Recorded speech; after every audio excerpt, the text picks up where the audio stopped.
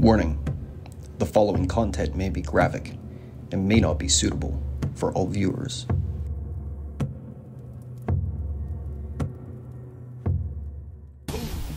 William Crawford was born in 1722 in Westmoreland County, Virginia. Raised near Winchester, Virginia, and lived in western Pennsylvania. He first traveled west over the mountains in 1758 as an officer in the army of General Forbes. Crawford was impressed with the western country and resolved to make it his home. However, hostile Indians prevented him from homesteading until 1765. In that year, Crawford and his half-brother, Hugh Stevenson, came over the mountains via Braddock's Road. Coming to the Youghiogheny River, they surveyed a tract of land and erected a log cabin. The following year, Crawford, his wife, and 4 children moved into the one-room cabin.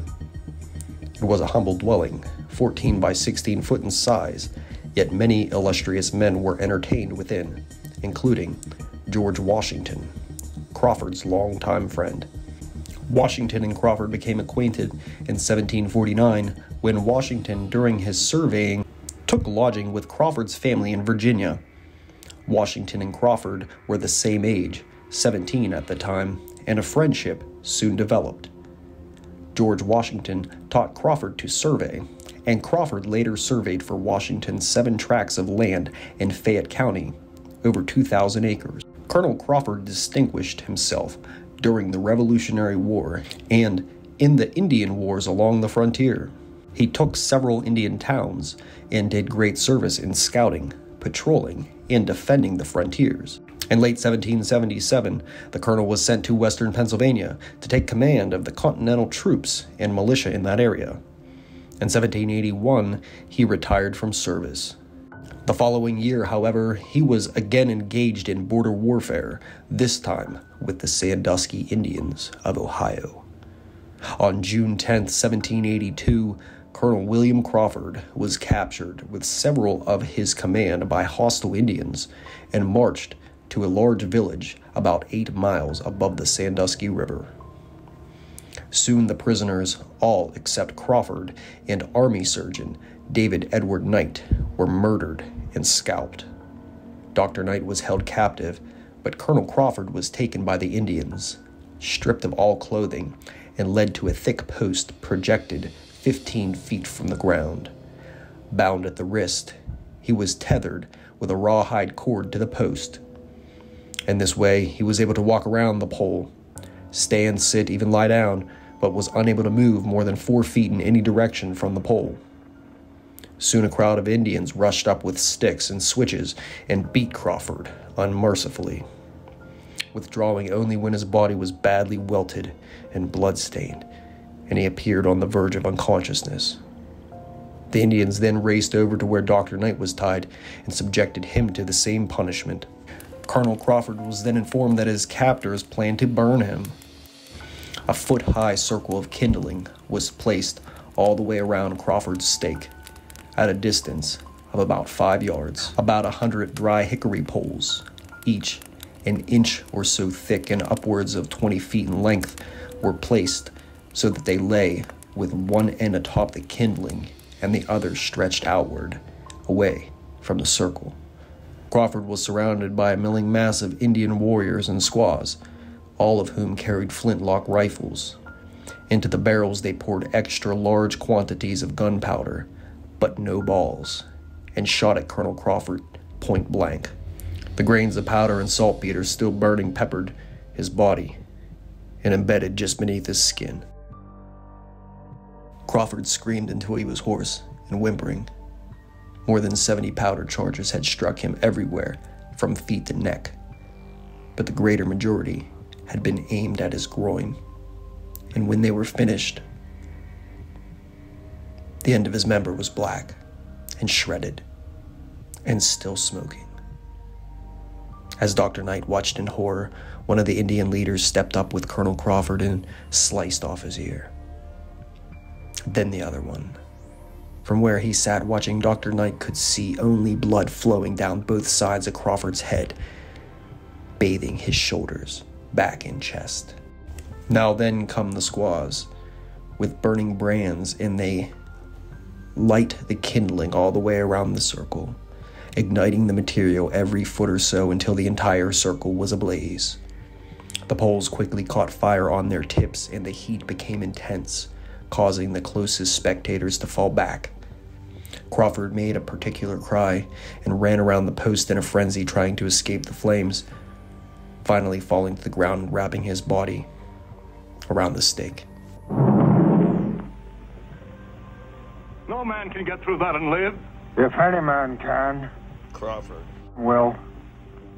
After the better part of an hour, the fire died down, leaving behind a fanned-out ring of long poles, each with one end a glowing spike.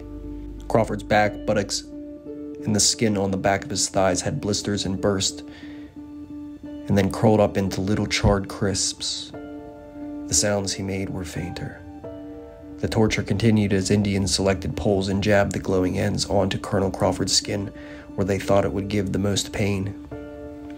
Dr. Knight thought Crawford near death by this time, but was amazed to see the colonel scrambling to his feet and begin stumbling about the stake, attempting to avoid the glowing ends that hissed and smoked whenever they touched him. One of the glowing points was thrust at his face, and as he jerked to avoid it, he ran into another, which contacted his open eye, causing him to shriek loudly. When the poles had all been used and tossed onto the pile to one side, some of the squaws came up with wooden boards and scooped up piles of glowing embers to throw at him, until soon he had nothing to walk upon but coals of fire and hot ashes. As Colonel Crawford circled the stake, he began to plead for someone to shoot him, to kill him. Most of the Indians did not understand what Crawford was saying, but the beseeching tone of the colonel's voice pleased them, and they clapped their hands and shouted aloud in triumph at having forced the white chief into this outburst. When there was no answer to his pleas, Crawford began a shuffling walk around and around the stake as if in a trance, scarcely flinching as he stepped on the hot coals. Simon Girty had been there and watched the torture happen. Girty refused to give in to Crawford's pleas to shoot him, knowing it might mean his own death if he did. Finally, he stopped and slowly raised his head and loudly and clearly prayed for God to end his suffering. Once more he began the same shuffling walk until at last, 2 full hours after having been prodded with the glowing poles, he fell on his stomach and lay silent. At once an Indian chief stepped over the ring of ashes and cut a deep circle on the top of Colonel Crawford's head with his knife, wrapped the long dark hair around his hand, and yanked hard. The pop as the scalp pulled off was clearly audible to Dr. Knight. The chief now stepped clear of the circle and advanced on the captive doctor. He held the dripping scalp in front of Dr. Knight's eyes and taunted him. With rapid strokes, he whipped the fleshy portion of the scalp back and forth across Knight's face, stopping only when there came a deep murmur from the crowd behind him. A squaw had entered the circle of ashes with a board heaped full of glowing coals, and these she scattered on Crawford's back and held them with the board against the officer's bare skull. The murmur that had arisen was occasioned by what seemed wholly unbelievable. Colonel Crawford groaned faintly and rolled over, and then slowly drew up to his knees and raised himself to a kneeling position. For perhaps 2 minutes he stayed like this, and then he placed one foot on the ground and stood erect again, beginning anew a shuffling walk around the stake. A few squaws touched burning sticks to him, but he seemed insensitive to them, no longer even attempting to pull away. It was the most appalling sight Dr. Knight had ever witnessed, and unable to control himself any longer, he suddenly vomited and then screamed at his captors, cursing them and calling them murderers and fiends and devils. Squaws now heaped armloads of fresh kindling a pile near the stake and lighted it. When the fire reached its peak, 2 warriors cut the rawhide cord that bound the still shuffling Crawford, and on each side let him shuffle towards the fire. When the heat became too intense for them to advance closer, they thrust him from them, and he sprawled into the blaze. His legs jerked a few times, and one arm flailed out, but then as skin and flesh blackened, living motion stopped, and all that remained was a gradual drawing of arms and legs close to the body, in a pugilistic posture, characteristic in persons burned to death. In revenge for the Nattenhutton massacre, the American Indians tortured Crawford before burning him at the stake. So ended the life of Col William Crawford. Dr. Knight, who had witnessed Crawford's sufferings, was later turned over by the Delaware to the Shawnees, from whom he later escaped. Dr. Knight eventually reached safety in a white settlement and gave a report of the events. Later, he published his famous narrative, which described the sad end of Col Crawford. Well, thanks guys for watching this video. If you like this video and videos like this from the American frontier, please subscribe to the channel, smash that like button, and share it with your friends. And as always, get out there and explore. Thanks guys.